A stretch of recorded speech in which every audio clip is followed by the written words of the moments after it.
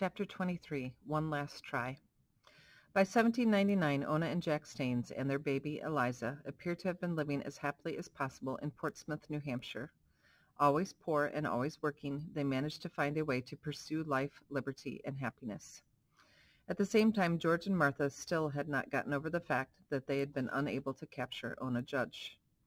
Now the retired gentleman farmer at Mount Vernon that he had always wanted to be, George Washington, perhaps with a nudge from Martha, rekindled his mission of getting Ona to return to Mount Vernon, where he was certain that she belonged.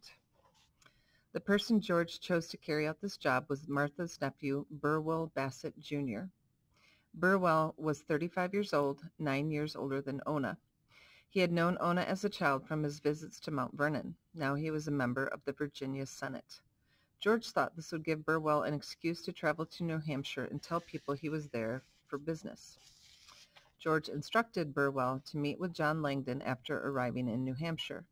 It had not occurred to George that John would no longer be his ally in his quest to retake Ona. But times had continued to change, and George still had not fully taken into account how much attitudes toward slavery were shifting, particularly with politicians such as John. For example, John had officially switched political parties, moving from the Federalist, which was George Washington's party, to the Democratic Republicans, the political party headed at the time by Thomas Jefferson. George ignored this.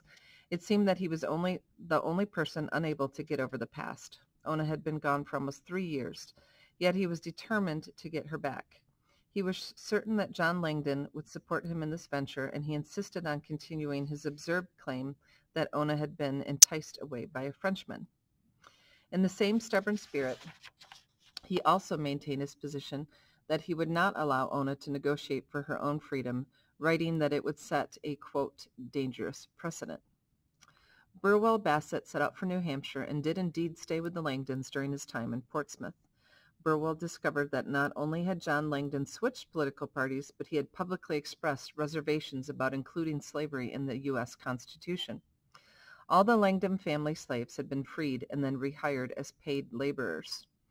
Despite all of this, Burwell could not believe that John Langdon would not help him and his uncle George in their effort to capture Ona. After all, Burwell reasoned, John did not refer to himself as a leader in the anti-slavery movement. When Burwell arrived in Portsmouth, he must have assumed it would be a relatively easy day's work to grab Ona, put her on a ship, and sail back to Virginia. After all, he knew exactly where she was. Burwell went to Ona's house shortly after his arrival. We can imagine this moment. Ona, now about 26, hears a knock on the door. Baby Eliza, now about 1 year old, would be close by her, toddling around on unsteady legs. Jack Staines was away at sea. Ona was used to Jack's travel schedule and was just happy contemplating the day when he was scheduled to return. The knock on the door could have been anyone, a free black friend, a white friend, someone who wanted Ona to watch their child while they left to do an errand. So Ona opens the door. And then, instead of a friend, she sees her nightmares come to life. Standing in front of her is the man she recognizes from her youth. George and Martha have not given up. They are still after her. Fear clenches her heart. Instinctively, she picks up Eliza and holds her close as she faces Burwell Bassett, Jr. for the first time in years. How she wishes now that she hadn't opened the door. Burwell follows the script that George suggested to him before he left Mount Vernon. If Ona voluntarily returns to Virginia, she will not face any punishment for her misdeeds. Burwell does his best not to speak too harshly to her.